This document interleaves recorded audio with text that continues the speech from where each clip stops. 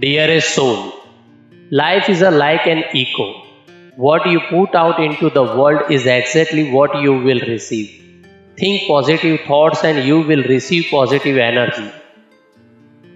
Share kindness to yourself and others and the kindness come back to you. Stop judging and you will not be judged. You have the ability to receive whatever you want by making some small changes. Forgiveness is not for others, it is for you. The past cannot be changed. So you can either accept what has happened and move on, or you can hold on to the anger and pain and allow this to simmer inside.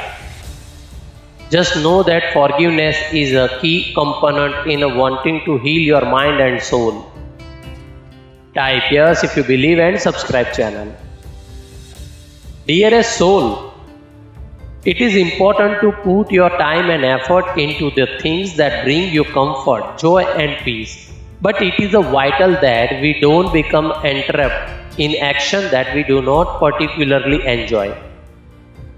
Use your happiness to determine what brings a smile to your face and put your energy into doing more of this. Take this new week as an opportunity to refresh your mind, body and spirit, and to release yourself from whatever held you back last week. We all go through tough days, weeks or even months, but just know that no week is ever the same. So sit up, inhale, exhale, you have got this. Type yes if you believe and subscribe channel. Dearest soul, stop worrying about tomorrow's trouble. They have not yet happened and they do not currently exist. Worrying about tomorrow is only taking away today's peace. Focus on the present moment, tackle whatever obstacles come your way today. But most importantly, focus on maintaining your inner peace. You have come so far to be the person you are today. You have endured tough times and found yourself in difficult situations. But you have overcome this with immense strength.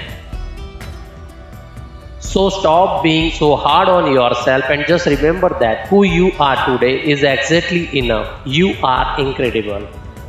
Type yes if you believe and subscribe channel. Thanks for watching.